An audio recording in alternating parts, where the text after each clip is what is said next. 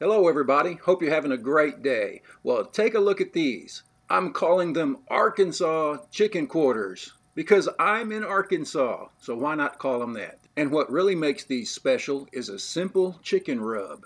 Let me show you. It's so easy to make. It just starts with some paprika. We're going to use 3 tablespoons of paprika, and I'll put the ingredients in the description box below.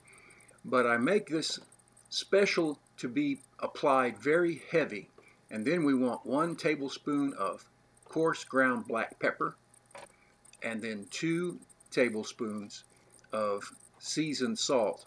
And if you don't have seasoned salt, we'll just use regular salt.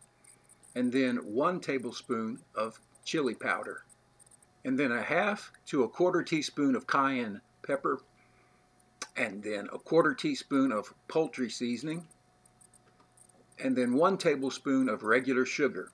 And if you want it really spicy, use an entire teaspoon of cayenne pepper. So I'll put a paper towel on this shaker and then shake it all together. Get it nice and combined like that. Now food prices are really going up around here, and I've noticed that a small container of chicken costs just about the same as this 10-pound bag of chicken leg quarters. And so that's what I'm going to use. And we want to get it nice and cleaned up, trimmed up, and then put a very generous coating of this rub on each piece of chicken. You see that? Don't be afraid to go heavy. That's the way the rub is designed. And then we want to do the same thing to the other side. Just like that, nice and coated. I'm going to cook these at 250 degrees, so the pellet grill is preheating. And once it reaches temperature, we're going to put these in skin side up and let them cook for 1 hour at 250 degrees. Now after that 1 hour, we're going to flip them over and let them continue to cook at 250 degrees for a 2nd hour. So that's a 2-hour total cook time. Once you flip them over, you also want to spray them with some water just to keep them moist. So give them a quick spray, just like that. Simple.